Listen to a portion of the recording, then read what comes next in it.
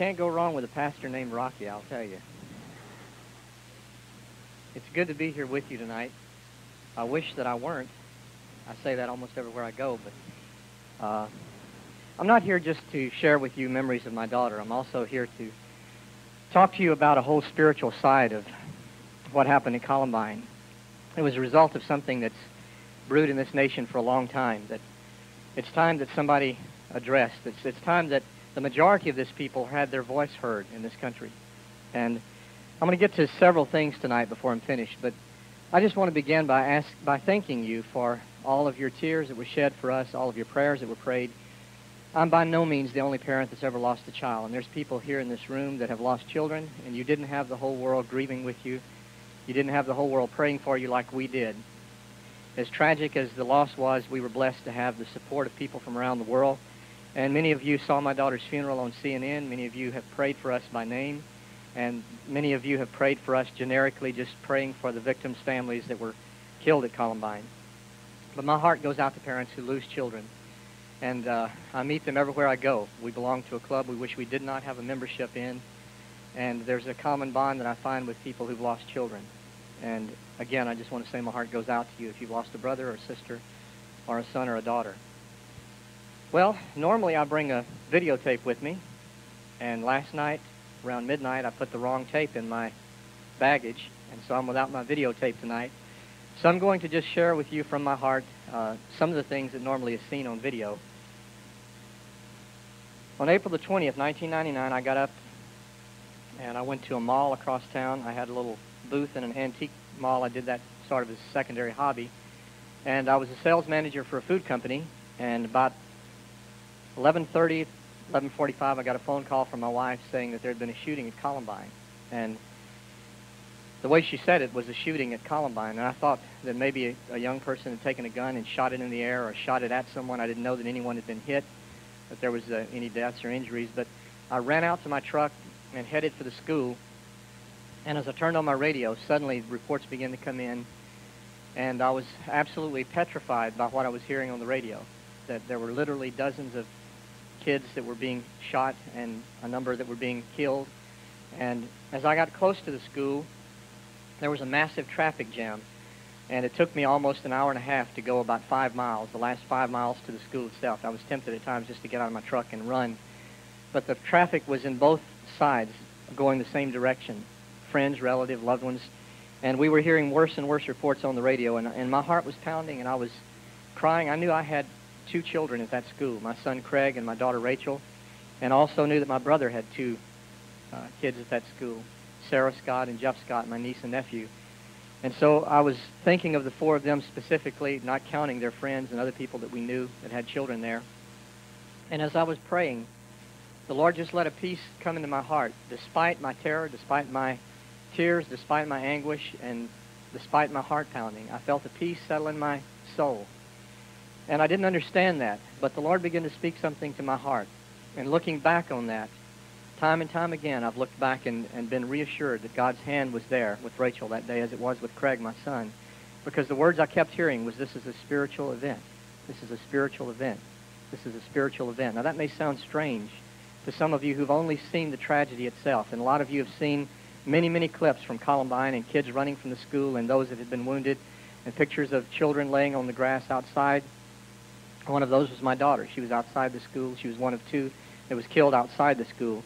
My son Craig was in the library, and he saw 8 of his friends killed before his very eyes. Cassie Bernal was killed 10 feet behind him. His 2 best friends, or 2 of his best friends, I should say, were killed beside him. He looked down the barrel of a gun, and he thought he was going to die. He literally thought he had breathed his last breath. And I talk to my son every day that I'm not able to be with him on the phone. I talked to him just a couple of hours ago, and the trauma that he went through victimized him for the rest of his life. Thank God for your prayers, and thank God that he does bring healing to wounds. And Craig is doing extremely well. People ask about him everywhere. He's the young man that you saw interviewed by Katie Couric shortly after the tragedy, and he was featured in Dateline not too long ago in a report. But Craig is doing awesome. He has really completely given his life to the Lord, and he wants to follow in his sister's footsteps and make an impact on his generation. When I got to the elementary school, One of the worst memories of my life was watching a group of people a little larger than this group. We were crammed into an elementary gymnasium, and they began to bring students from Columbine in buses, and they marched them across the stage, and they called out their name as each one would walk across the stage. And one of the most horrible memories of my life was watching that crowd of people dwindle down slowly until there was just a handful left, and we were told that there was one busload of young people coming from Columbine, and that would be it. And I rushed outside. Most of the parents rushed outside. We couldn't wait. And as the bus pulled up, to stand on tiptoe and look in that bus and try to see Rachel. We already knew that Craig had gotten out alive. And I can't even begin to describe to you the feelings as I turned around and looked in the faces of families that would never see their child alive again. One family would never see their dad and husband alive again. And it was 24 hours before we knew for sure, and you always hold on to hope. We prayed and hoped that she was in a locker somewhere hiding, or under stairs, or somewhere in a closet. So we had a sleepless night that night. But those words rang over and over in my heart that God had spoken to me on my way to that elementary school. This is a spiritual event. This is a spiritual event. I shared that immediately after the tragedy, and people looked at me like I was crazy, so I quit sharing it for a while, but I actually shared it on a couple of national interviews, and I know people thought I was nuts. But I'll tell you something, after looking back a year and a half later, I've spoken in the last year and a half to over 1 million people face-to-face, not counting the television programs, the radio programs, the books, the magazines, the newspapers. And I've seen personally, firsthand, literally, over 100,000 young people come to know the Lord Jesus for the first time in their life. And I'm able to stand here tonight and tell you that those words that God spoke to my heart a year and a half ago have proven over and over to be true, that Columbine was a spiritual event. It was a revolutionary awakening in this country, not only for teenagers, but I saw the media. I saw the people that you see every day on television firsthand as they were deeply touched, and they began to examine a side of their life that they had never taken a look at before. I've been able to lead a number of cameramen and a number of newspaper people. I wish I could say national television people, but I haven't. But I've been able to lead a number of them to the Lord through this tragedy. And my daughter prayed a prayer in her diaries that I'm going to read to you in just a few minutes. But she prayed this prayer over and over in her writing. She said, God, I want you to use me to reach the unreached. And I want you to know God has answered her prayer a multitude of times. Rachel kept a series of diaries, and one of the diaries I carry with me all the time. This was in her backpack the day she was killed. And on the front of this diary, she had written the words, I write not for the sake of glory, not for the sake of fame, not for the sake of success, but for the sake of my soul. Rachel Joy Scott. Rachel had no idea when she wrote the things she wrote in her diaries that they were going to be printed in book form and read by thousands and thousands of young people around the world. She had no idea that the cover of this diary would be seen on Dateline and Good Morning America, that the President of the United States would hold this diary in his hand with tears running down his face, or that people like Elton John would be so touched by her funeral that he would call and ask for me and my children and my wife to come and just meet with him and talk to him. And as I walked through Elton John's dressing room, something strange happened to me. First of all, I said, God, what am I doing at an Elton John concert? I'm as far removed from Elton John as you can get. None of my wigs look anything like his. And I'm not saying that to make fun of him. I'm just saying that we're as opposite. When you look in the dictionary under Elton John, it says the opposite of Darrell Scott. And when I walked in, something happened to me that night at that concert. Two things happened. One was I realized as I spoke some things that God laid on my heart to say to him that I didn't know if he would receive or not. And I saw tears begin to run down that man's face.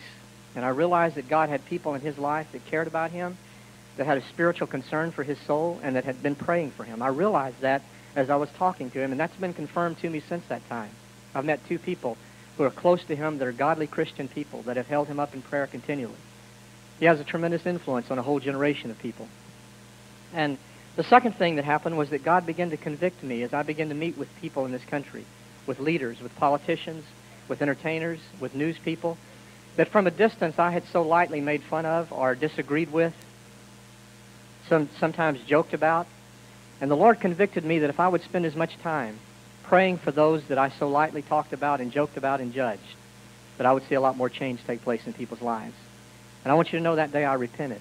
I didn't repent of my convictions, and I didn't repent of the fact that I disagree with a lot of things that goes on in this country, but I repented of an attitude that I had It was contrary to the Word of God that says to pray for those that are in leadership, and pray for those that have an influence on others, and pray for those that are the rulers of our nation and others. And so I changed, and I want to just challenge you tonight to spend more time in prayer for those that you disagree with, and you'll be amazed at how God will put a love in your heart for people that you may have even despised at some point. And from that love, prayer can come forth. It can bring a difference and bring a change in their lives. On the back of her diary, Rachel had written these words: "I won't be labeled as average." And I believe she wrote not for her own sake as much as for her whole generation. She was expressing something that I see in this generation of young people. And where she had written the words, "I won't be labeled as average," there's a hole in her diary where a bullet had passed through her body and entered halfway through her diary as though it was an exclamation mark. I spoke before Congress, House Judiciary Committee before Congress, shortly after Columbine, and the last words I said to our leaders was, "My daughter's death will not be in vain. The young people of this nation will not allow that to happen." I want you to know, young people, that I believe in your generation. I believe that you have the power, more than legislation and more than politicians, to bring the needed changes that we so desperately need in this country to turn around and to make a difference. And I'm here tonight primarily because of you. But I'm also here tonight to honor my daughter, but most of all, simply to be obedient to what God has called us to do, to speak the truth about some things that happened. Before the tragedy took place at Columbine, there was spiritual preparation that actually took place in a number of families. And I don't know all the stories, and I don't share all the ones that I know because it would take too much time. But the Tomlin family are good friends of mine. In fact, all these families are. We meet together regularly, and there's a bond between us that I think will be there forever. But the Tomlin family lost their son, John, in the library. John actually threw his body across two of his friends and helped protect them as several bullets entered into his body, and he was killed in the library where my son was at. John's last summer was spent in Mexico helping build homes for the homeless and witnessing to people in the country of Mexico. He was in his living room a few days before he was killed, and his mother walked in. The whole family was there. His mother walked in the room, and she said something to him that was absolutely startling. And it's something that if you parents think about, I doubt you've ever asked your child what Doreen Tomlin asked her son that day. She turned to John, and she said, "John, if anything ever happens to you, where would you want to be buried?" And John looked up, and she told me later, she said, "Darrell, when I asked my son where he wanted to be buried, I had no idea I was going to do that." She said, "I had goosebumps all over my body when I asked that question." John looked up from reading a book and said, "Mom, I want to be buried in Wisconsin because that's where my best friend lives." And went back to reading his book. Because of that question and because of a number of other things that happened in the Tomlin family, there was a spiritual preparation that prepared them for the loss of John. The last thing John said to his girlfriend, Michelle, the night before he was killed, he stayed up till after midnight talking to her on the phone. And he said, "Michelle, if anything ever happens to me, just remember you're in good hands with God." Last words he said to her before he said goodnight. Last words she heard him speak. About the same time that John's mom was asking him that question, Lauren Townsend, who was to be the valedictorian of our school, of Columbine, Lauren was the captain of the girls' volleyball team. Her mother's a coach there and a teacher there. She coaches the volleyball team. And Lauren drew a picture. Lauren's mom and stepdad live a block away from my wife and I. And they came over one evening and they were sharing with us the story of Lauren's picture that she drew a few days before she died. She took it to the kitchen, gave it to her mom, and she said, "I felt like the Lord wanted me to draw this picture as a gift to you, Mom."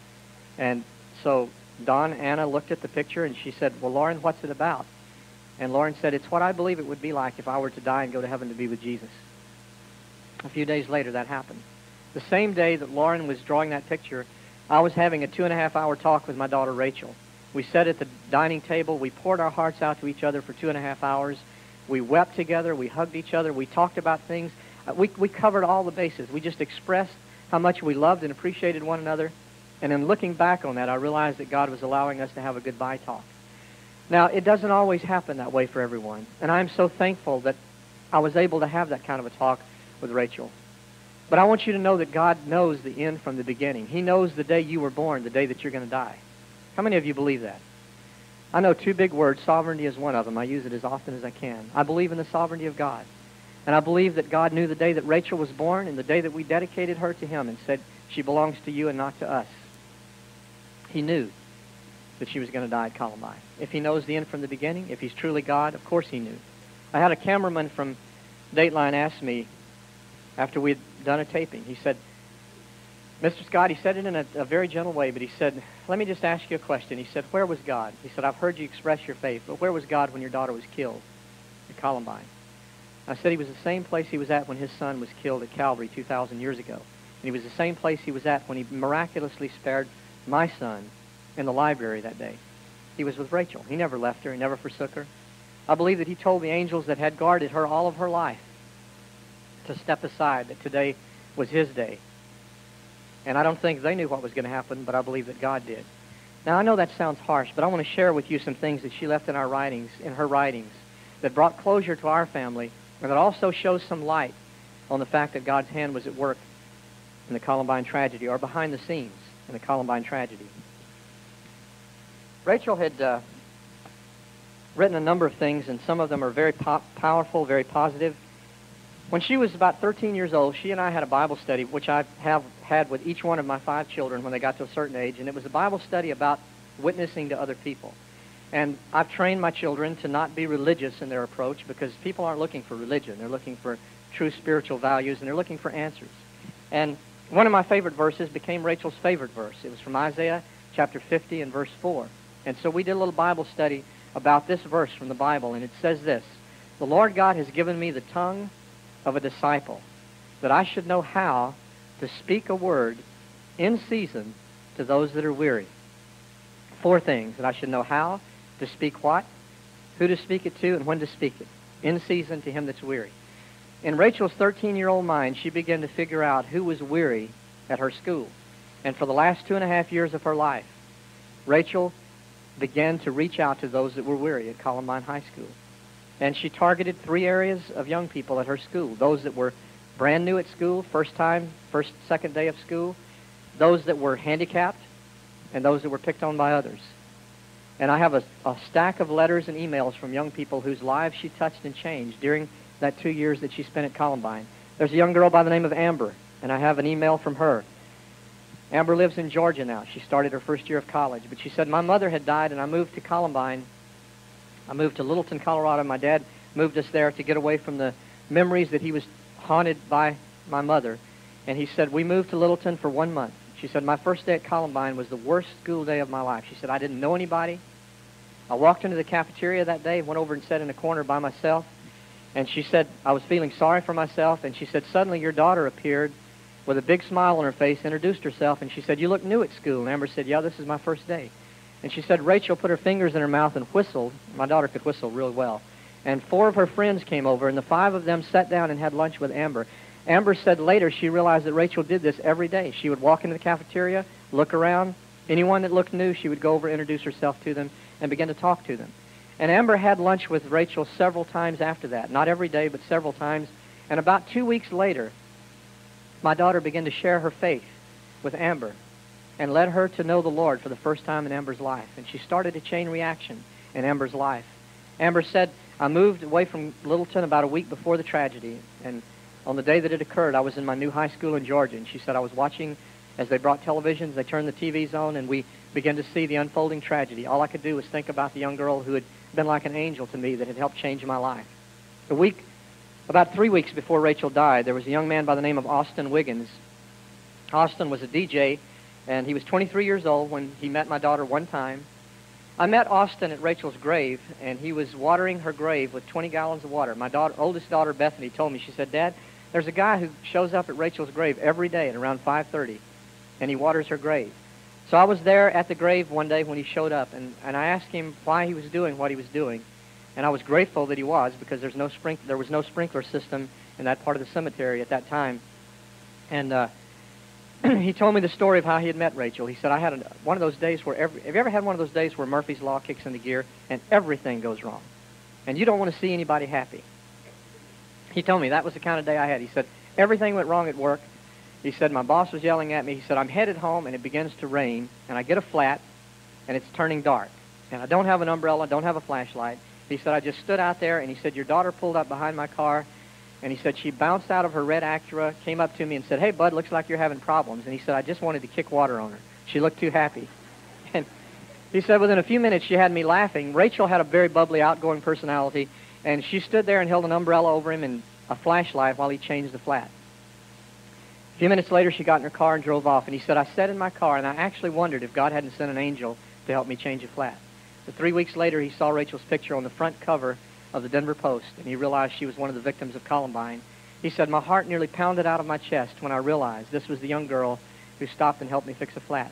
He came to Rachel's funeral. There were 3,000 people at her funeral, and there was standing room only. It wasn't a large building. It seated about 2,500, but there were 3,000 there. He stood in the back, and at the end of her funeral, he walked down to her casket and knelt before it, and for the first time in his life, he began to pray, and he opened his heart up to God. And my daughter started a chain reaction in a young man's life that she didn't know before she died would make such a difference. There's 13 crosses that are at the head of Rachel's grave. Rachel's buried there. Next to her is another young man that was killed, Corey DeFuder, and Dave Sanders, the teacher, is also buried there. And at the head of their graves are 13 wooden crosses. Many of you saw those crosses on the news and different magazines and newspapers. And one of those crosses has my daughter's name on it. And written at the base of that cross on the wood, Austin Wiggins wrote, Rachel, through one act of kindness, you forever changed my life. Now I want to read to you something that we found under Rachel's bed. It's called My Ethics, My Codes of Life. It's a 2-page piece that she did for a 5th period class a month before she died. In March of 1999, she wrote these words, and I'm not going to read the whole thing. I'm just going to read some segments. But she got a perfect score, and her teacher wrote and said, you express yourself well. This article has touched my heart. I enjoyed reading it. And she says, ethics vary with environment, circumstances, and culture. In my life, ethics play a major role, whether it was because of the way I was raised, the experiences I've had, or just my outlook on the world and the way things should be. My biggest aspects of ethics include being honest and compassionate. Compassion is one of the greatest forms of love we have to offer. My definition of compassion is forgiving, helping, leading, showing mercy to others. I have this theory that if one person will go out of their way to show compassion, it will start a chain reaction. People will never know how far a little kindness can go. I dare to believe that I can start a chain reaction. She ended this essay by saying, my codes may seem like a fantasy that can never be reached, but test them for yourself and see the kind of effect they have in the lives of people around you. You just may start a chain reaction. And when Rachel wrote this, to her knowledge, the only person that was going to read this was her teacher. She didn't know if this was going to be selected to be read to the class or not. But she poured some of her thoughts into writing, and she intended for the reader to be challenged when she finished reading this. She had no idea that over 1 million people would hear her dad read parts of this essay and challenge them over the next year and a half after her death, or that it would be seen literally by millions of people. She had no idea that the state of Arkansas, which is talking to us right now about bringing this essay to every one of their schools, 758,000 young people in elementary, middle, and high schools, as a basis for their program on nonviolence. When she wrote these things and did these things, and young people, I just want to tell you something. God sometimes touches your heart to do things, and they may seem so insignificant and small. But just like the young boy who brought 5 loaves and fish to Jesus, and the adults were making fun, I'm sure, when they saw there were 5,000 people on a hillside listening to Jesus teach. And they were hungry, and the McDonald's was quite a ways away. They didn't have time to get there and eat. And Jesus had to feed this multitude, and there was nothing to feed them with. But a young boy walked up and handed him 5 loaves and a few fish, and Jesus began to break the bread, break the fish, and distribute it out through the apostles, the 12 that were there to help him. And as he did that, the fish and the bread began to be multiplied until all that crowd of 5,000 people had been fed, and there were 12 baskets of food left over. Never underestimate what God can do with the little bit that you offer to Him. Rachel did several simple things in the last 2 years of her life that God has taken and magnified over and over again. Cassie Bernal did a handful of things that if she had lived to be 80 years old, no one would have ever known. But because of her obedience, God has taken those things and multiplied them. John Tomlin just went and spent a few weeks in Mexico on a mission trip to help the homeless. He never dreamed that after his death there would be thousands of young people who would pick up his challenge and go to other countries in his name, just like many went to Africa in my daughter's name because she had wanted to go to Africa and help feed some of the starving children that were over there. And in the last year, we've seen so many young people that have picked up those torches and made a difference. But more importantly than going to Africa or Mexico or somewhere else is to simply do the things that God puts before you every day. God gives you opportunity to bring change to those that are weary every single day. And Rachel didn't have a theory. She practiced what she preached when she said, I believe that I can start a chain reaction through acts of kindness. 5 months after I read this, I listened to the young man who killed my daughter, Eric Harris, as he held the gun that killed Rachel, and he looked at a video camera in the basement of his home. And in the midst of a lot of profanity, he and Dylan made 5 hours of videotape that someday you will see as they're released to the public. But I listened to 1 hour of that 5 hours before they sealed it off because of lawsuits and a number of things that are going on in Littleton. And I'm so glad I listened to that 1 hour, because as I listened to Eric Harris, I began to hear some things that I feel like the whole world needs to hear. I believe there are seeds of why they did what they did and what was behind it that we can learn from if we'll simply listen to what they were saying. But one of the things Eric said, in the midst of a lot of profanity, he looked at the camera and he said, "I dare to believe that I can start a chain reaction through violence." And when he said that, I had goosebumps, because I remembered that my daughter had said the exact same words.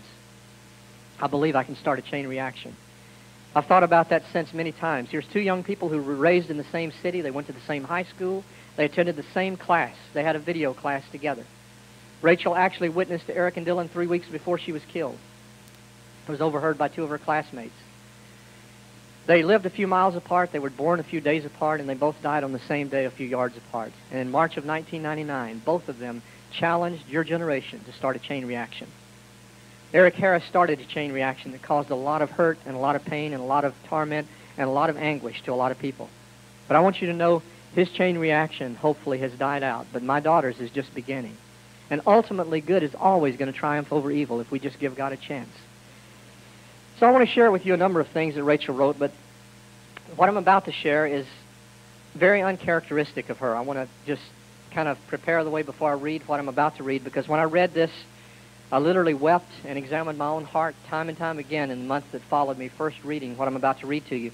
Rachel, from the time she was 12, wanted to be 2 things, and she never varied from her goals. She wanted to be an actress, and she wanted to be a missionary. Now, you go figure that one out, because I never could.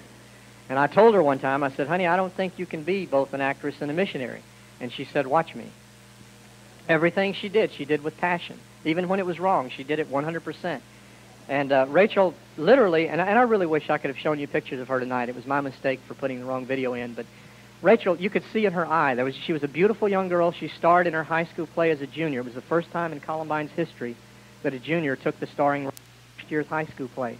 She performed in every talent show and every play that took place during her time at Columbine. She loved acting. She had 2 colleges looking at her already, offering scholarships for her acting ability. But more importantly than acting, she had a tender heart that reached out to other people. And she was one of those that would always stop and talk to a little baby on the sidewalk, or pet a dog, or reach out to the underdog. Always she did that. Sometimes it was almost irritating. You couldn't be in a hurry when Rachel was along, because she'd pet every dog and talk to every baby along the way. But Rachel believed that she could make a difference. And during those 2.5 years at Columbine, she got ridiculed by some of her friends because she was popular at school. She had a lot of friends that were the top echelon of the school, and she refused to be a part of any one clique. And she had a reputation for that she would reach across all the boundaries. And some of her friends didn't like it that she reached out to those that other people didn't reach out to, that weren't as popular. And so there's so many things that I remember. I remember one day walking into the living room, and Rachel was sitting on the floor, and she turned around and looked at me, and she said, "Dad, someday you're going to see me on Oprah." And I smiled like any parent would, and I said, "Okay." And I forgot all about that until about 6 months after her death. I was with a number of other parents to honor our children and the victims that were killed at Columbine, and walked on the stage of the Oprah Winfrey Show.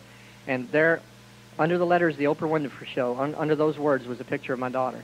And it hit me like a ton of bricks, and I remember the day that I walked in the living room and heard her say, "Someday, Dad, you're going to see me on Oprah." A number of things that she wrote were prophetic. There's no other way. You can call it anything you want, but there was a prophetic tone in some of the things she wrote, including what I'm about to read to you. What I'm about to read is not typical of Rachel. I never knew her to talk this way. It was a very morbid poem that she wrote. Later, the Lord helped me to understand that this was prophetic about the world that our generation has allowed to be created. I was in the country of Iran a few weeks ago. A friend of mine by the name of Bob Kernook is called the modern-day Indiana Jones by a lot of people. He's been on Dateline and Ripley's Believe It or Not in 2020. How many of you have ever seen a video on the true Mount Sinai in Saudi Arabia? Anybody here? Okay, a number of you have.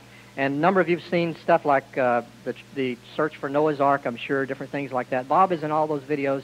He's one of the top archaeological experts in the sense of the person who goes out there and puts his life on the line. And he's been in some very dangerous situations. He's been arrested 6 times in different countries. And he's an ex-SWAT team captain. He worked with Jim Irwin for many years. Jim Irwin was the man who walked on the moon and drove a moon rover on the moon. He was one of the Apollo astronauts. And Jim Irwin and Bob climbed Mount Ararat probably more than any person alive. And we were in the country of Iran, 8 of us, doing some research on Noah's Ark because it's right near the Turkey border. And you can't go into Iran. I mean, go try to get into the country of Iran. You just can't get in there. There was no other Americans there. We went and slept on a mountainside, 12,000 feet. We were climbing up to 17,000. We were on the side of a mountain, and we slept in a nomad village on the side of a mountain. These were Muslim nomads. And I talked to some of the teenagers in that village through our interpreter that we had along with us. He was a professor from the Tehran University. And I asked the young people, the teenagers in that nomad village, expecting that they would know nothing about Columbine, I asked if they had heard about the shootings that had taken place in America. And when he asked them that question, they nodded their heads, and a couple of them said, Columbine, Columbine. I was stunned. Here's a country halfway around the world. 2 of those young men in that village had been in the city of Ardabil and happened to watch portions of my daughter's funeral on CNN when it took place. A friend of mine, Josh McDowell, who travels around the world quite a bit, was in Russia recently. And Josh told me, he said, Darrell, when I got back from Russia, he said, when I was there talking to these young people in this country where literally they're starving to death, he said, when I told them that one of my friends had lost a daughter at Columbine, he said that's all they wanted to talk about was the tragedy at Columbine. There was something that happened at Columbine that captured not just the attention of this nation, but the whole world. Now, in light of the fact that Columbine literally was a wake-up call, I want to read what Rachel wrote. A few days before she died, she wrote these words. I'm dying. Quickly my soul leaves. Slowly my body withers. It isn't suicide. I consider it homicide. The world you have created has led to my death. And she wasn't talking to God. And I pondered those words, and I took them to my own heart, and I really examined my own heart and life for a long time, and it caused me to repent. It caused me to repent of being lazy and not being aggressive enough to try to make a difference in the world that I live in and start my own chain reaction. Because my generation and the generation before me has allowed a handful of dissidents in this country to dictate to the majority of us what to do and even what to believe. We have robbed our young people of a spiritual heritage that our forefathers intended to be here forever as long as we were a nation. And in 1963, something drastic happened that affected this country from that day till this in a very negative way. And it wasn't the death of John F. Kennedy. It was something that took place shortly before he died. And that was that prayer for the first time in our country's history was removed from our schools. Shortly after that, the Bible, the Word of God, was removed from our schools. Now, I'm going to get on a soapbox for just a minute, and then I'm going to get back to Columbine because there's some amazing things I want to share before I stop tonight. But I want to get on a soapbox for just a minute, so bear with me. I want to tell you something. First of all, I'm going to ask you a question. I talked to a U.S. Senator just the other day. If I named him, you would recognize his name. But I asked him a question, and I purposefully set him up because I wanted to hear what he was going to say about something. I'm going to ask you a question that I didn't ask him, and that is, how many of you here can quote one sentence from the Bill of Rights? Anybody here? You're all Americans. I'm sure every one of you can quote all 10 amendments in the Bill of Rights, but how many of you can just quote one sentence from the Bill of Rights? Okay? Why don't you stand up and quote one sentence from the Bill of Rights? Okay, that's part of a sentence. That's pretty good. That's more than most people can quote. That's what one of the amendments is about. Somebody else? I saw a bunch of hands. Now that I'm asking you to quote, you're not quite as brave, are you? Okay, back here.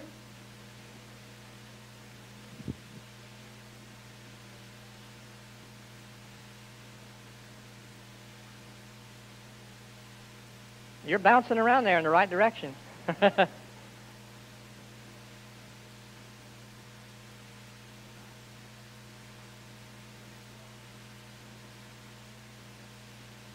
Okay, now you're going to take my thunder back there. We're going to have to get you a microphone in a minute. I just asked you to quote one sentence. That's good. I'll pick it up from there since I've got the microphone, but that's very good. Let's give him a hand. He's hitting all around it there. The reason I asked that question is because I'm a history buff, and I collect a lot of old history books, and I have literally hundreds of old readers. A friend of mine, David Barton, kind of got me on this kick, and I do a lot of research in our early American history. And do you know that in the 3rd to 4th grade in the 1850s, you couldn't progress any further in certain parts of this country if you couldn't quote all 10 amendments in the Bill of Rights? I haven't met anybody in the last year and a half, and I've asked this question to probably 500,000 people, and only a handful of people are able to quote or semi-quote one sentence from any of our Bill of Rights. We don't know what the documents are that founded this country. We don't know very much about the forefathers of our country anymore because it's been removed from our history books. My stepson is a history teacher, and he said we've removed half of our country's history because we're afraid to put anything religious in our history books.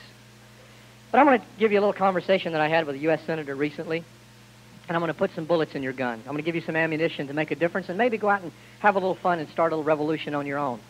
But I said to him, why don't we have, when I was in school in Louisiana, I'm a redneck from Louisiana, just in case you didn't know. I grew up in Louisiana, and I use my belt buckle as a form of ID occasionally, and mow my grass once a year and find my car. That's not true. My wife wouldn't like me saying that.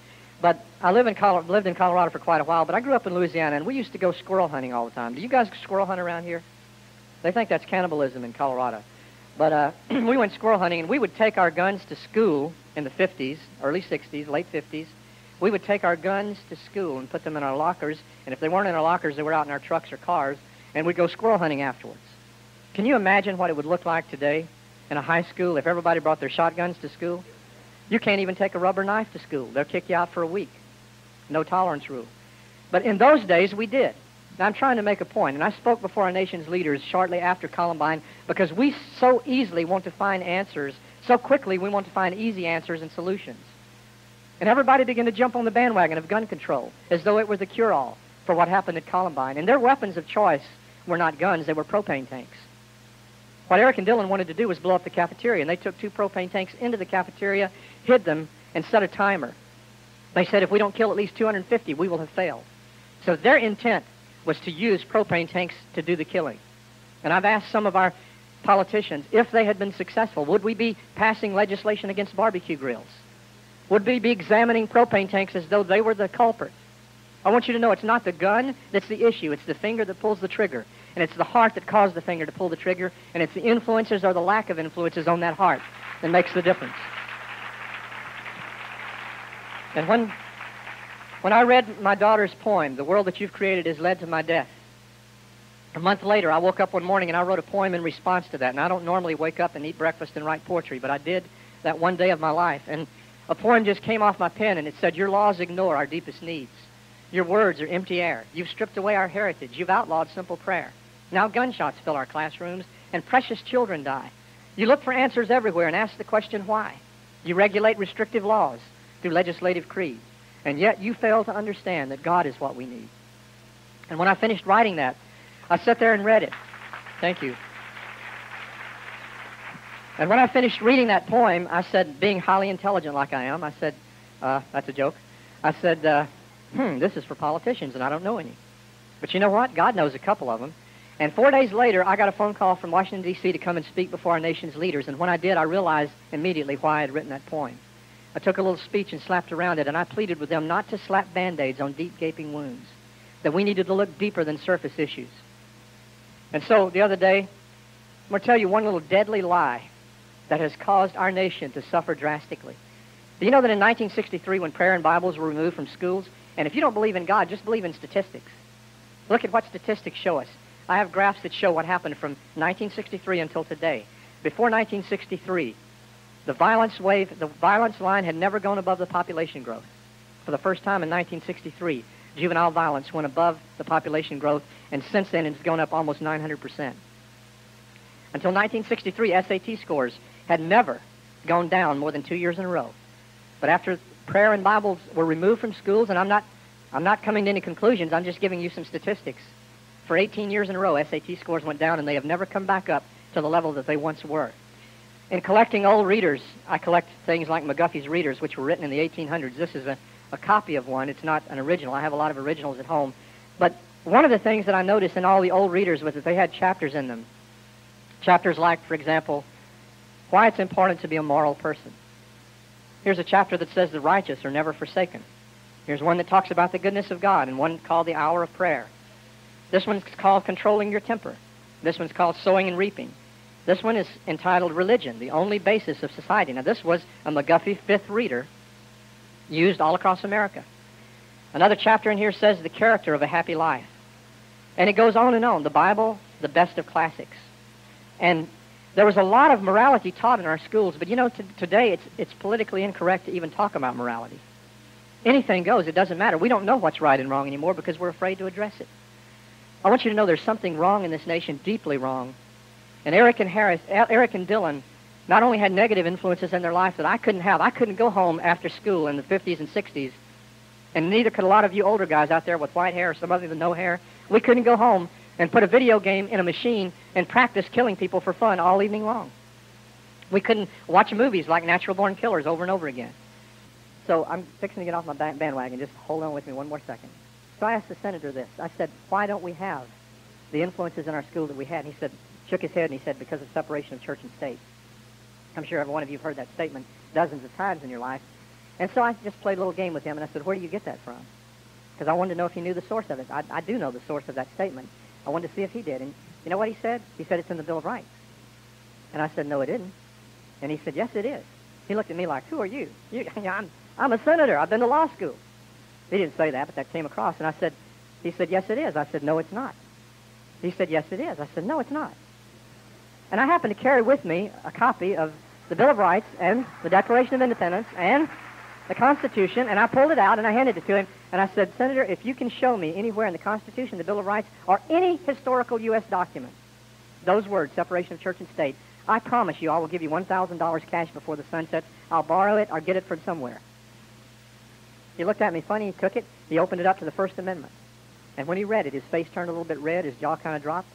And I said, what does it say? And he read, Congress will make no law respecting an establishment of religion or prohibiting the free exercise thereof. And I said, it sounds to me like we're violating the Bill of Rights when we prohibit the free exercise of religion. And then I asked him another question that I'm about to ask you, and I'm going to expose why we've allowed a handful of people who don't know what they're talking about and who totally have perverted this nation with the statement, separation of church and state. I asked him the question, who wrote that First Amendment? I'm going to ask you the same question. Now, he gave me an answer, and I'll tell you whether it was right or not in a minute, but let's have fun with this for a second. Even if you don't know for sure, who do you think wrote the First Amendment in the Bill of Rights? See some hands. Okay? James Madison. James Madison was one of our presidents, and James Madison talked in his inaugurational speech about God and how we were so blessed in this country. And James Madison was one of the ones who helped form the Constitution. He was there that day when the Bill of Rights was ratified, but he wasn't the one who wrote the First Amendment. It's a good answer. Somebody else, back here in the white shirt. Thomas Jefferson. Now, that's what the senator said, and that's a good answer, too. Thomas Jefferson was our third president, and guess what Thomas Jefferson did? Thomas Jefferson was not only the president of the United States, but he was the superintendent of schools in Washington, D.C. area at the same time.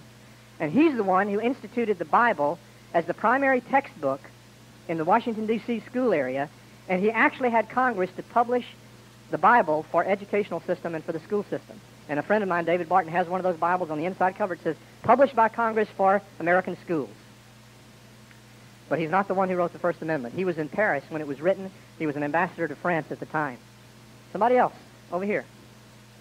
Benjamin Franklin. That's a good answer. But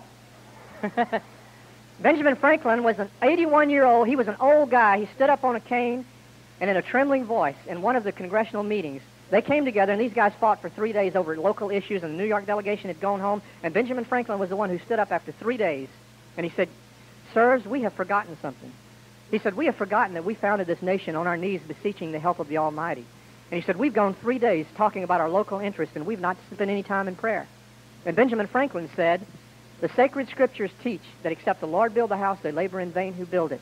He said, I propose that we do not start any more sessions here in Congress until we spend some time before God.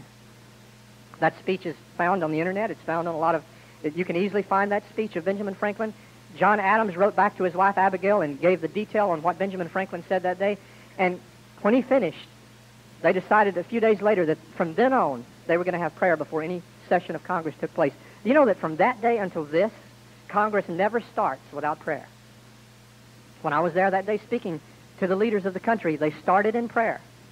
And one of the congressmen stood up when I finished, and he said, Mr. Scott, we are hypocrites in this country because we, every single day in this room, start with prayer, but we will not allow the same thing to happen with our kids in their classrooms. And I agree with him. We're hypocrites for allowing that to happen. But Benjamin Franklin's a good answer, but it's the wrong one. Let's go one or two more. Not Elvis. And not Al Gore. He's the one who invented the Internet. Okay, back here. Someone actually said that the other day. John Adams. That's a good answer, too. John Adams was the second president of the United States. And John Adams, let me tell you a story about John Adams. He was in one of the congressional, in fact, he was at the first Congressional Congress, the first meeting of Congress ever in this country. You know what the first thing Congress did? Ever. They had a prayer meeting. Guess how long it was? It wasn't 5 minutes long or 30 minutes long or 1 hour long. It was 3 hours long. Congress prayed for 3 hours. There had just been a massacre in Boston, and they were praying because they knew they needed the help of God in this country for the oppression they were receiving.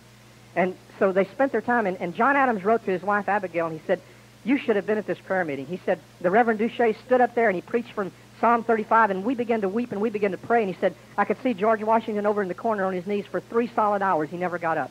Patrick Henry was over in another corner praying. John Adams was a godly man, and he said many things about his belief in Jesus and God and the fact that the Bible was important to our young people, but he wasn't the guy who wrote the First Amendment. One or two more. John Hancock had beautiful writing, didn't he? First signer of the Declaration of Independence, the governor of Massachusetts, a great man of God, but he wasn't the one who wrote the First Amendment. Okay, we're going to stop with one or two more here. Back over here. Who? Jackson? No, it wasn't Jackson. He came a little bit later. Well, one more. George Washington. That's a good answer. George Washington is the one who signed all of this into law. And at the same time that he signed the First Amendment into law, he signed another document called the Northwest Ordinance. And the Northwest Ordinance was one of the foremost historical documents in our nation, and that ordinance was what the states had to agree to before they became a state. And that ordinance said under education, the first word under education said religion, morality, and education shall forever be taught in our schools. It is the moral for government and education. But George Washington wasn't the right one. Let me give you the right answer. I want you to remember this name, because this is what I told the senator that day, and I'm sure he looked it up. He probably didn't believe me. But the guy's name was Fisher Ames. Just think of fishing and honey. Fisher Ames. Fisher Ames was one of the founding fathers of America. At 12 years old, he qualified to enter Harvard University, and he did. Later in life, he was asked to be the president of Harvard. He turned it down. He was the closest friend of George Washington. He was the one that the leaders of our nation asked to do a eulogy at George Washington's funeral. Fisher Ames wrote the First Amendment, and you can find this out with some research on your own. What I'm telling you is well documented.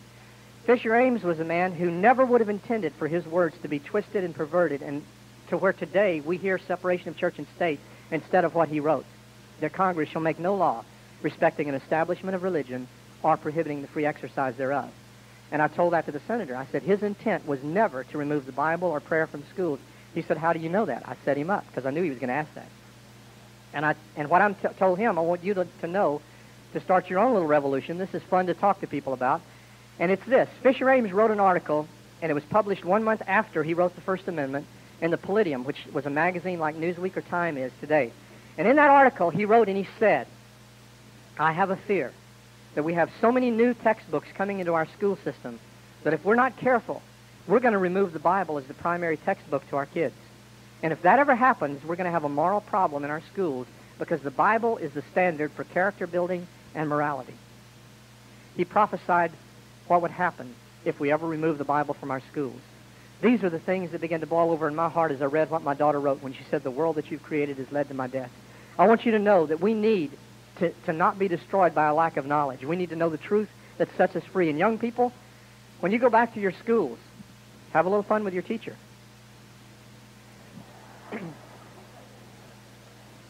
Rachel wrote something on March the 1st, 1998, and I'm going to hurry through here tonight. But March the 1st, 1998, she wrote, and in some of the pages in her diary, she wrote to God. She says in this page, Dear God, I want to feel you in my heart, mind, soul, and life.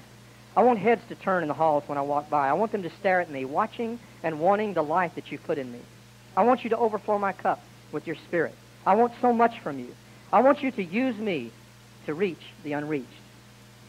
Rachel prayed a prayer. God, I want you to use me to reach the unreached. How many of you have ever prayed prayers and God answered them, but the answer didn't look like what you prayed for? Let me put it another way. Have you ever asked God for patience? Why are you laughing? Because you know what you're going to get when you ask for patience. Don't do that on the golf course. I've tried it. It doesn't work. When you ask for patience, you're going to get trouble, because trouble or tribulation is what works patience. Jesus said something very strange one time. He said, if we ask the Father for bread, he won't give us a stone. If we ask him for fish, he won't give us a snake or a serpent. Why did Jesus say those things? Because sometimes when we ask the Father for bread, he gives us what looks like a stone. And if we're not willing to receive the answer to our prayers and bite into that thing that looks like a stone, we will never taste the bread that it really is. Because we live in a world of illusions, and it requires a single eye of faith to be a see-througher and not a look-at-her. Too many times we look at things instead of seeing through them. And when you look at things, you're looking at illusions. We all know that the sun never rises and never sets, but we still use that terminology. You don't hear weathermen tell the truth. They won't say, at 5:29 a.m. we're going to have an earth turn, revealing the sun. And at 7:49 p.m. the earth's going to continue to turn, causing the sun to disappear. No, they lie to you. They say it's going to be a sunrise and a sunset, and the sun never has risen and it never has set. It's an illusion. But we buy into the illusions because it looks that way, it feels that way, it sounds that way. All our senses tell us that it's true when it's not. If I held a brick in my hand and told you this is not solid matter, it's energy, all of you would agree because of science.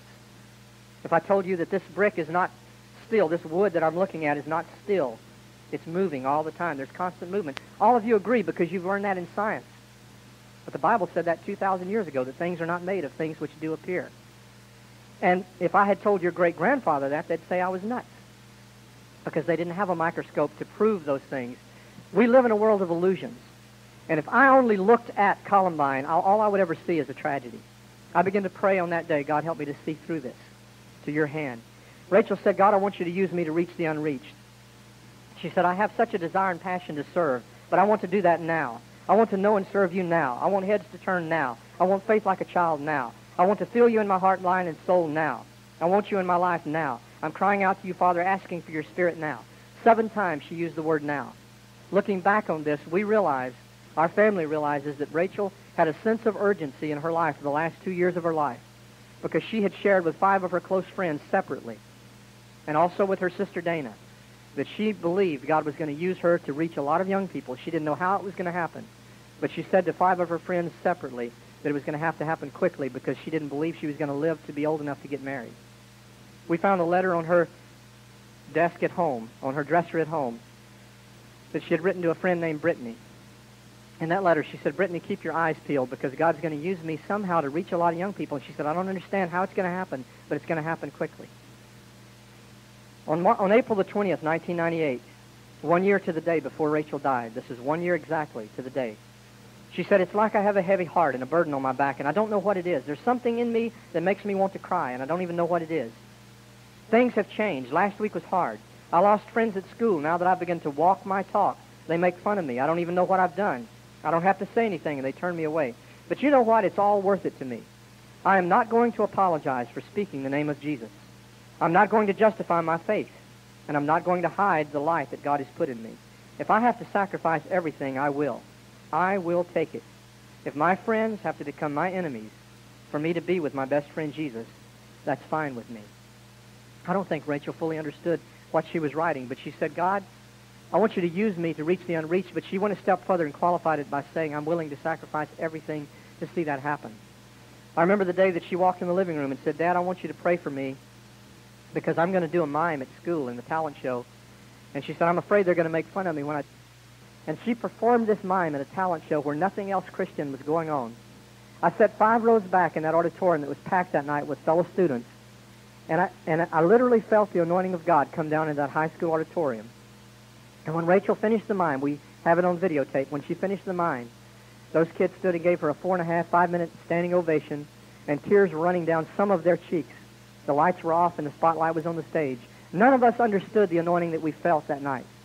But 1 year later, that same mime was going to be performed behind my daughter's casket and seen by the whole world on CNN. The largest viewing audience in CNN history was Rachel's funeral. And the whole world tuned in and watched a mime performed by a young girl who had taught it to my daughter. 1 week before Rachel died, she turned to her sister Dana and she said, Dana, I feel an urgency to teach you this mime, Watch the Lamb. And she taught it to my daughter Dana, who now performs it at universities, colleges, and high schools all across America. We found out after Rachel's death that her name means little female lamb.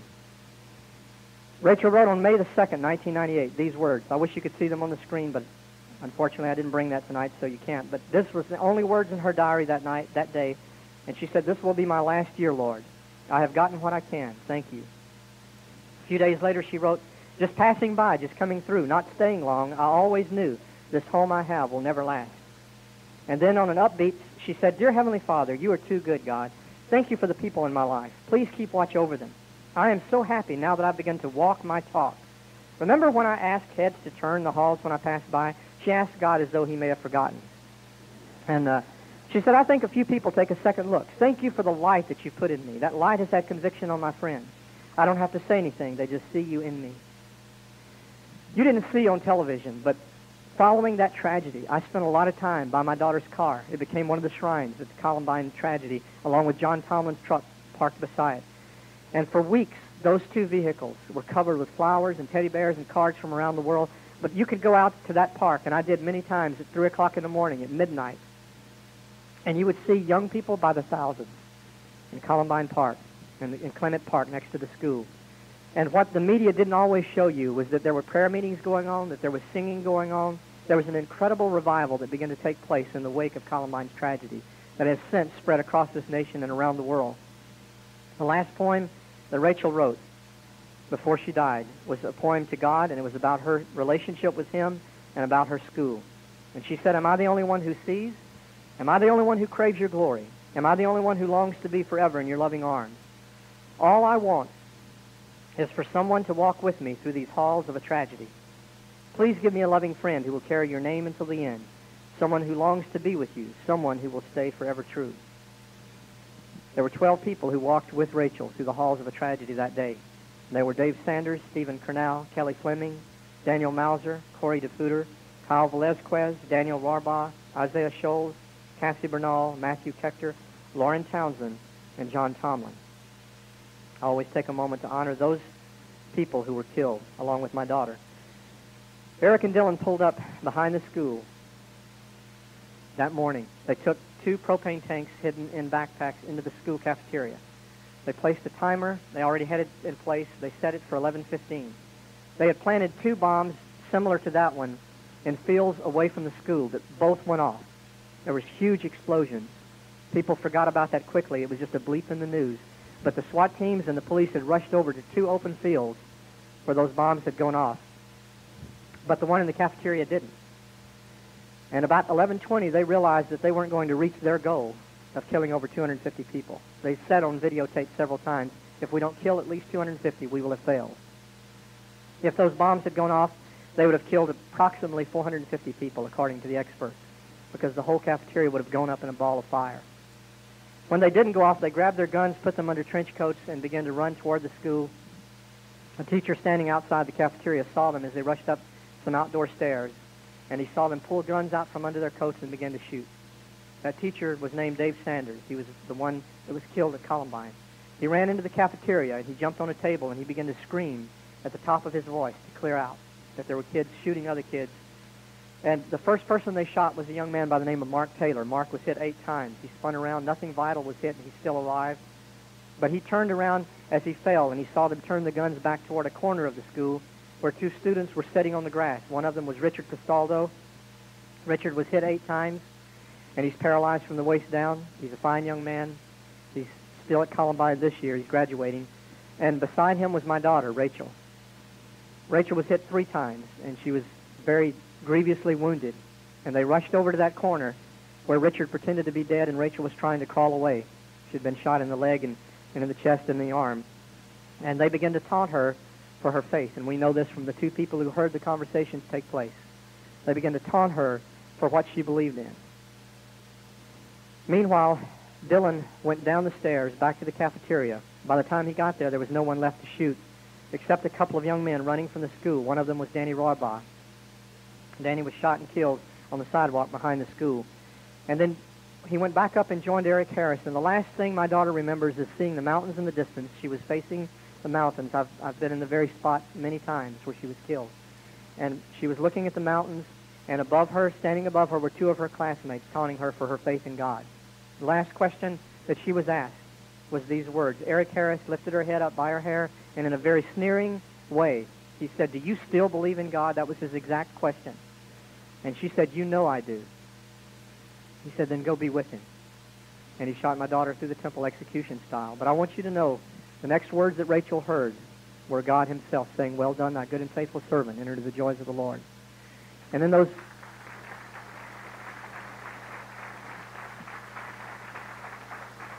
Eric and Harris then went into the school, took a right turn, and went down to the library where my son was at, where 10 students were killed. My son heard Cassie Bernal 10 feet behind him. He saw everything that went on in the cafeteria that day, and he thought he was going to die. He was a hero that day. After the shooting, he helped pick up some of the students and carry them out that had been wounded. About a month after the funeral, I was in a daze for about a month, and about a month after the funeral, something remarkable happened that totally changed my life forever, and it's the reason that I'm here tonight. Rachel had left a lot of writings that I don't even have time to even get close to reading, but amidst a lot of her writings, she had drawn some pictures, and there were 2 pictures that she drew. I'm going to have to describe them to you. The one she drew a few months before she died was a picture of a cross and the words Jesus Christ, and she chose a verse from the Bible that says, "Greater love hath no one than this, that a person would lay down their life for their friends." That was the verse that she chose to use in this picture. And over on the right-hand side of the picture was a rose that was growing up out of another flower. And the flower that it was growing up out of was a Columbine plant. Columbine is the Colorado State flower. And I didn't pay a lot of attention to that rose till later. Later it was to bring a lot of closure to my own heart. But the rose was dripping with dark drops of liquid that looked like blood drops. And again, I didn't pay a lot of attention to that until later. But I sat on the edge of my bed one morning, and suddenly my life had been totally turned upside down. If you've ever, anyone who's lost a child will tell you that all your priorities change immediately. My job that I'd worked for years on had just been promoted to vice president of a good-sized company, had been sales manager there for years, and suddenly that meant nothing. I'd been an avid Broncos fan. Suddenly, that was about 384th on my list of priorities. Everything changed in my life. And God began to deal with my heart about what Rachel had left behind. And I began to realize that something needed to be said, something needed to be told, something needed to be done. But I didn't know how and I didn't know what. And I sat on the edge of my bed one morning after struggling for about a week, and I just said to God out loud, I just prayed, and I said, "God, I just want to give everything to you. I just want to release my job, my future, everything, and I just want to do what you want me to do, but if you're wanting me to do something, you're going to have to open the doors. And I want to wear blue jeans." And that was my honest prayer. And God's been faithful to open doors, and I've been faithful to wear blue jeans. We have this agreement. I didn't want to be a preacher or a politician, and God knows we need a whole lot more good ones. But I just wanted to be Rachel's dad, and I wanted to be who I was. And as I prayed that prayer, the reason I'm telling you this is because something happened that morning. My phone rang. It was a gentleman from Ohio by the name of Frank Amedia, who now lives in Florida. Frank is very well off. He owns businesses across the nation. And Frank called and he said, "Mr. Scott, you don't know who I am, but he said, I saw your daughter's funeral a month ago on CNN. He said, I've had a burden for you ever since then. And he said, I've prayed for you faithfully every day. But he said, the reason I'm really calling is not about you. It's about something that the Lord has done in my life. He said, I've had a dream night after night after night. I have it every night. And he said, I can't get away from it. He said, I'm writing a song about it called Rachel's Tears. He said, I've dreamed about your daughter's eyes. And there's a stream of tears flowing from her eyes. He said, please don't think I'm a nut. He said, I don't put a lot of stock in other people's dreams or visions. But he said, I know this is from God. He said, I've seen her eyes and a stream of tears, and those tears are watering something, but I can't see what they're watering. He said, does that mean anything to you? And I said, no, Frank, it doesn't. He was rather stunned that it didn't. He said, would you please write my name and phone number down? If it ever does, please call me, because he said, I can't get away from the fact that I believe this dream has some meaning. And so I wrote his name and phone number down, forgot about it after a few days, but 7 days later, after he called, I got a phone call from the sheriff's department. And in closing, I want to leave this story with you. And they said, Mr. Scott, we have your daughter's backpack. And we knew there was a bullet hole through her backpack. We suspected there was at least one diary. We found out there were 2 diaries in the backpack. I rushed over, and gathered her textbooks and her diaries and took them out to my truck. And I opened up the last page of her diary, like any parent would want to know what was the last thing that Rachel did. And what I saw absolutely stunned me, because looking up at the page, the last page of her diary was a picture she had drawn. It's a picture of her eyes, and there's a stream of tears flowing from her eyes. In fact, there's 13 tears that are clear. Within 2 hours of her drawing this picture, 13 people had been killed by the guns of Eric and Dylan. And those tears were watering a rose. And the rose, when the tears touched the rose, they turned to blood drops. And it was the same rose that she had drawn a few months earlier that was growing out of a Columbine plant and was connected to a verse from the Bible that says, "Greater love hath no one than this, that a man would lay down his life for his friends." I was absolutely stunned. I sat there for 45 minutes. I wept. I said, "God, help me to understand what I'm looking at." Because this is far beyond coincidence that someone would call and so strongly announce that he had had a dream who could not possibly have seen what Rachel drew. We found out 8 weeks ago that Rachel took this picture to one of her teachers. We didn't know this until 8 weeks ago. 2 months ago, my son called from school, and he said, "Dad, you have to hear what Miss Carruthers has to say about Rachel's drawing." I talked to her, and I'm going to get this on video, actually, going to the school when I get back to the Littleton area. She said 30 minutes before Rachel was killed, she brought this picture to her right after she had drawn it. And she showed it to her and said, "Miss Carruthers, someday the world's going to know what this picture's all about." And she said it was the strangest thing I've ever had a student tell me, especially in the light of the fact that Rachel was killed just a few minutes later. But as I sat there and looked at this picture, I believe with all my heart that God gave some comfort to me and spoke to my heart. And he said, "This rose represents the youth of this generation. And out of this tragedy, I'm raising a whole bunch of them up and watering them and anointing them with my tears for a work that I've called them to do." Now, this happened before I had seen one single person come to know the Lord in salvation. This happened before I ever saw the revival take place at Columbine. And I shared this story a month after I saw this picture in Jackson, Tennessee, to a group of about 5,000 people in an open field. And a young girl brought her Bible up. After I finished speaking, she said, "Mr. Scott, 3 nights ago, God laid these verses on my heart that I was to show you, and I didn't know why. And now I do." And I read from Jeremiah 31:15 through 17 these words. "A loud voice was heard, Rachel weeping for her children because they are no more.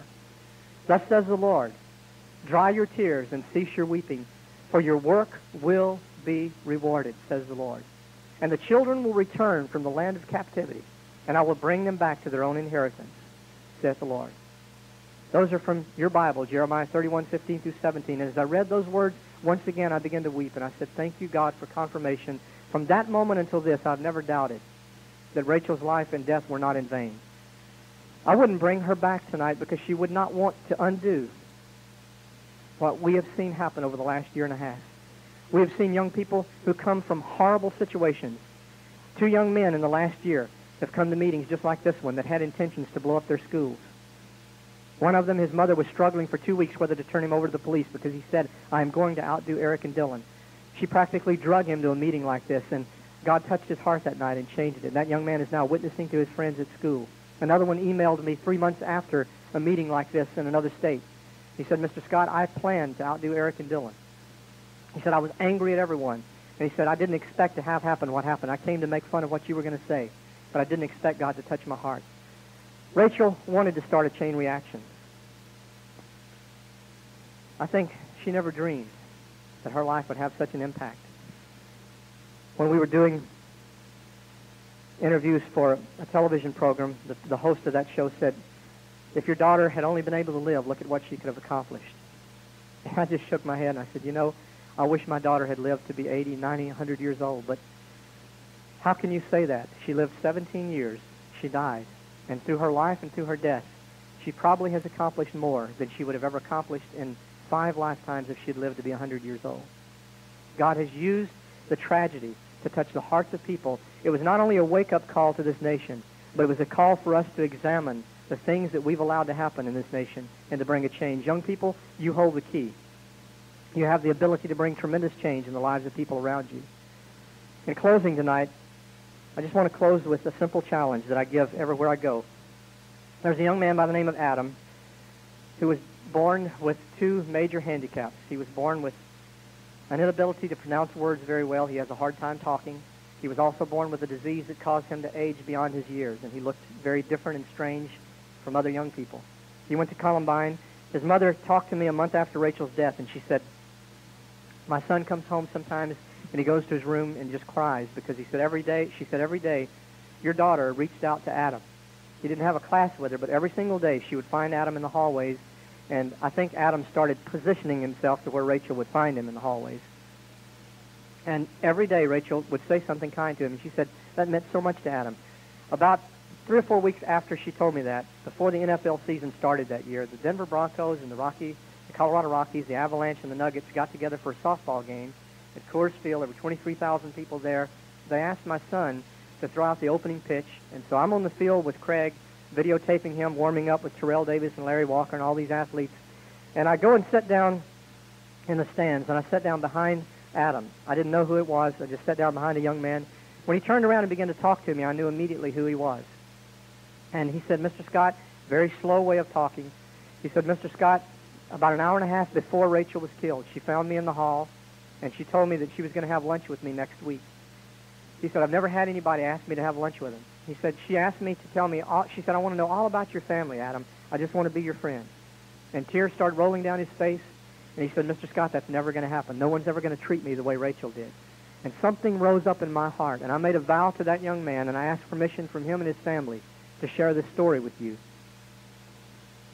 And they've encouraged me to do that. I vowed before God and before Adam that I would go around the nation as I traveled and spoke to young people, that I would not only challenge them, but I would challenge everybody within the sound of my voice to start a chain reaction, to simply reach out. God puts people in front of you every single day. Right in this room, there are people that are hurting. And all we need to do is simply be obedient to the little acts of kindness, and we can see our city changed, our state changed, our nation changed. Right now, there is a revolution taking place of extreme kindness around this nation by young people. We get thousands of reports every single week.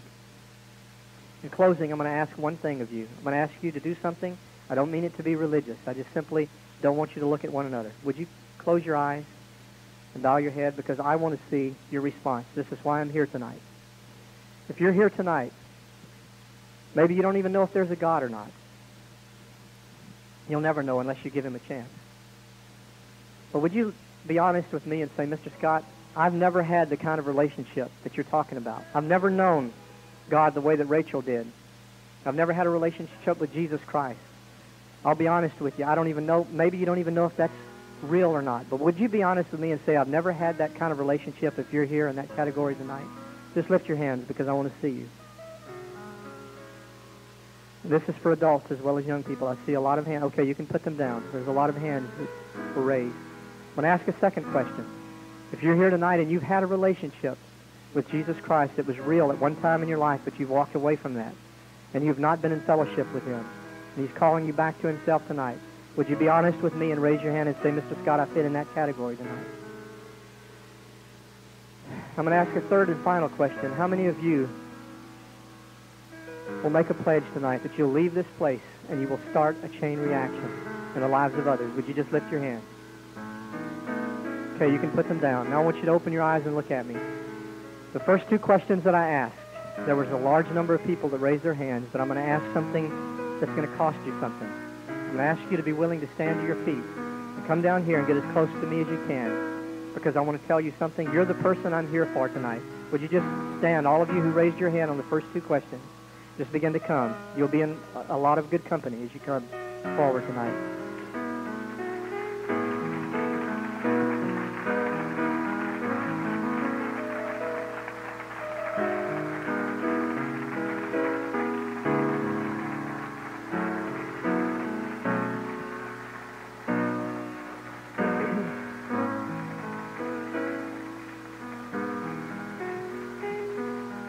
Wait till everybody gets up here, and then I want to talk to you. First of all, I want to thank you for your boldness, because it's not always easy to take a stand and to make a difference. But you're the answer to my daughter's prayer. You're the ones that she prayed for. She said, God, I want you to use me to reach other people. And she's done that again tonight. And she'll do it again tomorrow night, and the next night, and the next night, and the next night.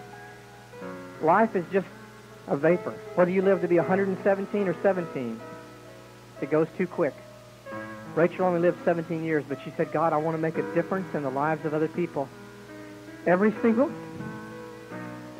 time that I do this, I pray, God, allow my daughter to see what's happening right now in the hearts and lives of people that are taking a stand and making a choice. I'm going to ask some people who know how to counsel, know how to pray, to come and just stand behind these people, because I want to pray with you before we leave tonight. And I'm going to ask you to join me in prayer. Some of you have never had a relationship with the Lord. And for you, I want to ask you just to do something with me. In fact, I'm going to ask this whole crowd to join us so that you don't feel alone. I want you to do what you're doing, not because I'm telling you to, but I want it to be between you and God. Would you do that? I want you to pray out loud, but I want you to follow my words, but let them be your words from your heart. Would you just close your eyes, bow your head, and I want everybody in here to just pray with me as I pray. Father, I open my heart to you. God, I want you to be real in my life. I want you to fill me with the same passion that Rachel Scott had. I give you my heart and my life tonight. And Jesus, I accept you as my Lord and my Savior. And I ask you to forgive me of my sins and to make me clean and whole. And I give you my life completely. Lord, just fill my heart tonight. In Jesus' name. Father, I just pray for those that came up here to make a rededication to you. You chose 12 people who turned the world upside down, and there's more than 12 that have come up to rededicate their lives tonight. And I'm asking, God, for you to pour out a baptism of your Spirit and of the passion and the zeal of the Lord on these people who've come to rededicate their lives to you. God, those that are sitting, many who raised their hands that didn't come up, I'm asking you to touch their hearts in the days to come, that you would kindle a fire. Lord, that you would bring a difference in their lives and allow them to be an instrument in your hands to have an impact on the lives of others. And I pray it in Jesus' name. Amen. I want you, if you would, those of you who are up here, just to bow your head for a few minutes and begin to pray, just from your heart, in your own words. Begin to communicate with God. Say, God, just be honest with him. There are good people here who are qualified to help you. I want to do this. How many of you came up here and you were in that first group that I asked? You don't know if you've ever been saved, if you've ever had a relationship with God. You just lift your hand high. There's something that I really encourage you to do. There's people here who can pray with you. I want you to get with somebody, or some of you get with those that raise their hand and pray with them. And there's some things that you may need to open up and talk about or pray about. God wants to meet your every need here tonight. I'm going to turn this back over to your pastor. But I want to thank you for having me tonight. God bless every one of you. I want you to go out and start a chain reaction. You can make a difference in this world. God bless you.